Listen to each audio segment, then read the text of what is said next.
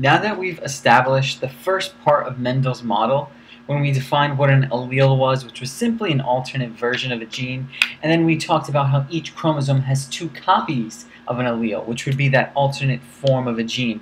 We mentioned the idea of dominant versus recessive, and then we finally sort of labeled out Mendel's first law, that law of segregation. We're going to continue our discussion on Mendel's model by entitling this next flowchart Mendel's Model 2. So I'll entitle this Mendel's Model Continued or Mendel's Model 2.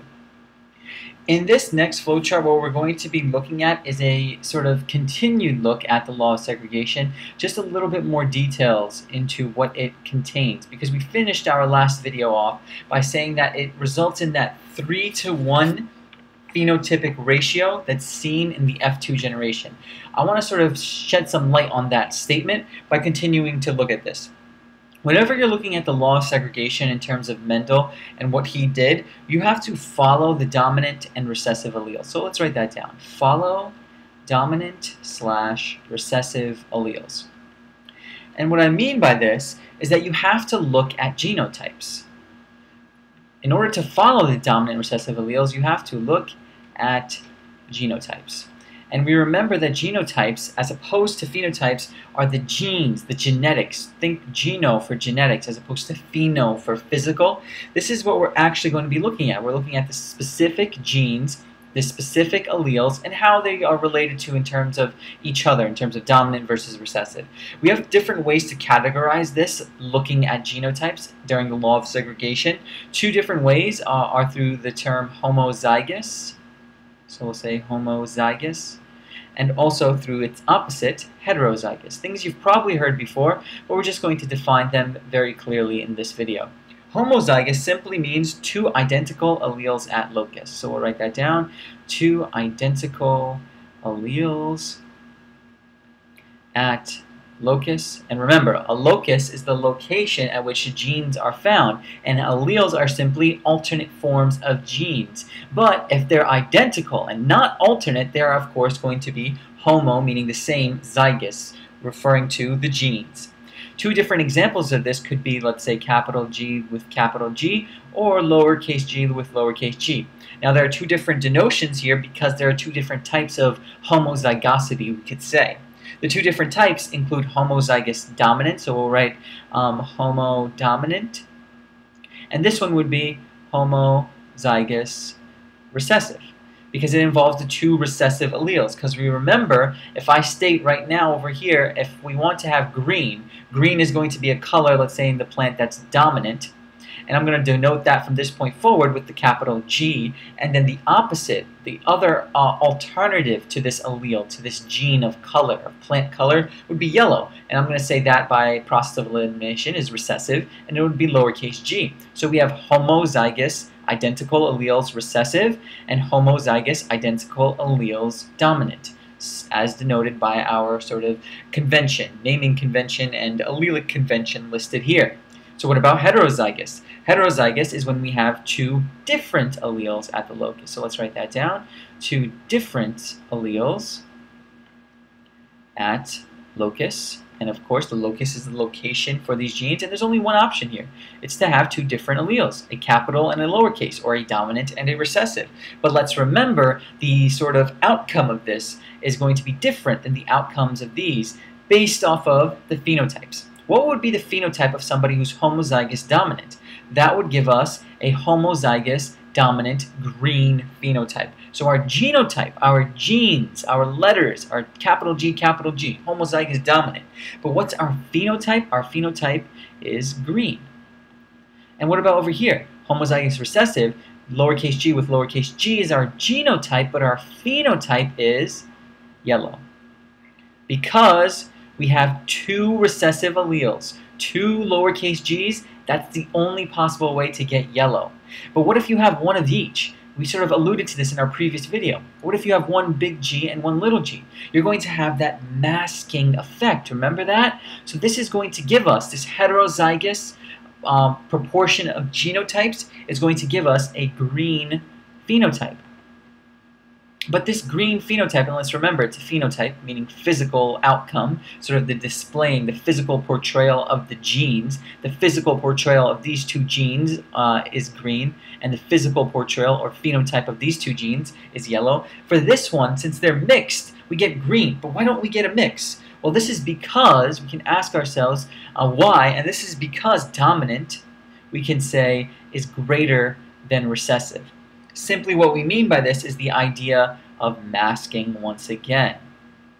Some alleles will get masks. Some alleles, some genes will get masked by others. If something is dominant and another thing is recessive, the dominant gene will mask the recessive gene, the recessive allele. Thus you will get the dominant green characteristic as denoted up here. Green is dominant, capital G is dominant.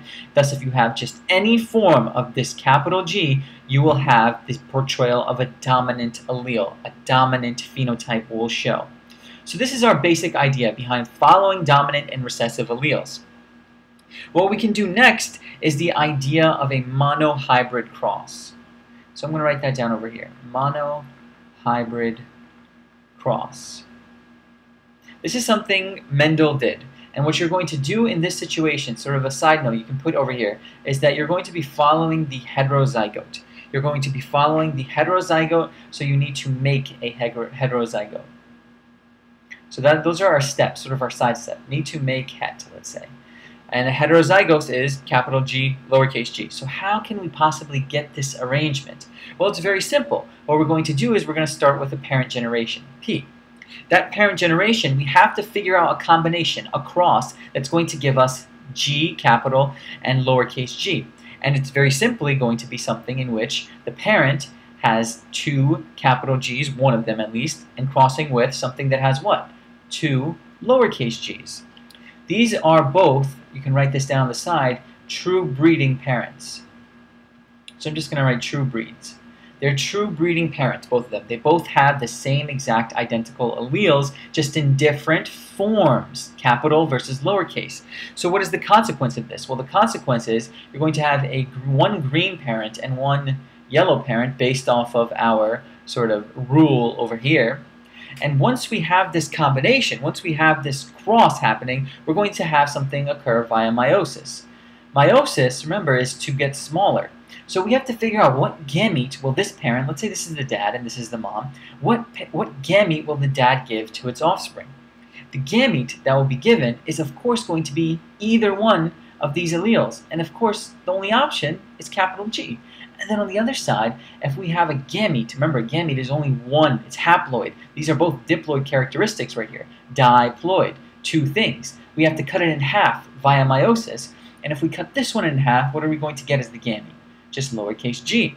And this will be our sort of cross. This is what's going to happen at the gamete level. So we can put gametes on the side here. The gametes from dad will be capital G, and the gametes from mom will all exclusively be lowercase g. Once we combine these, this plus sign could be sort of a way to look at fertilization. So we'll say via fertilization of a sort of gamete, let's say a sperm cell that has this capital G and an egg cell that has this lowercase g, they're going to literally combine together to give us what genotype? Very obviously, it's going to be G. Look what we needed to do. We need to follow a het to do a monohybrid cross. I haven't explained what that is yet because what we first have to do initially is to make a heterozygote. I've just made a heterozygote. This is now considered not our parent generation, but our F1 generation. This is heterozygote from the two parents. The initial two parents is now considered our heterozygote. We can call this now a monohybrid. On the side we can write monohybrid. It is no longer a true breed. The parents were true breeds, but this is a monohybrid. There's one change between this, mono, hybrid meaning like different, one change between this, and one change between this, GG, and this GG. What is the change? We see two capitals here, we only see one here. We see one lowercase here, we see two here. That's our mono change, our one single change that happened. This is also then considered our heterozygote. It's heterozygous. And so, what do we expect to be expressed based off of this dominant recessive allele relationship? This is obviously going to be green. It's going to be green because green capital G is dominant to the recessive lowercase g. So no matter what, whenever you have capital G, no matter what, anytime you see capital G, the phenotype, the physical portrayal of that gene, of that trait, will be green, because that is the dominant relationship as established up here.